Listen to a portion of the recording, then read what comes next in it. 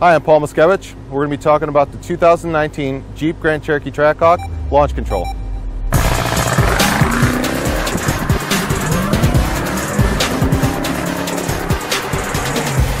Here we are in the 2019 Trackhawk. We're going to be going through the launch control feature.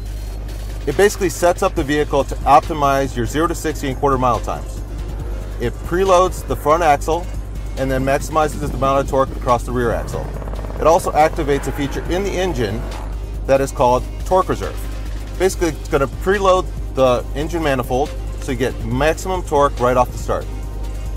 So, how do we get to it? Well, first we want to set it up.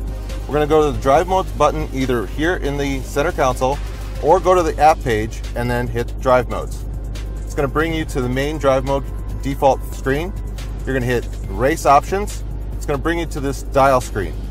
Here you're going to dial up or down your launch RPM.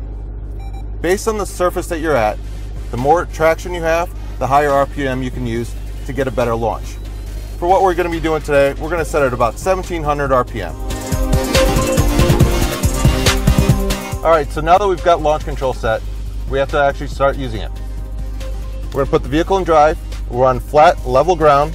Vehicle's pointed straight. We're going to activate launch control. Same screen, there is a soft button in the radio that activates it, or there is a quick button here at the center console as well. Left foot all the way down to the floor on the brake. Right foot goes to the throttle. Full throttle within 1 second. Hold the RPM, and then let it go.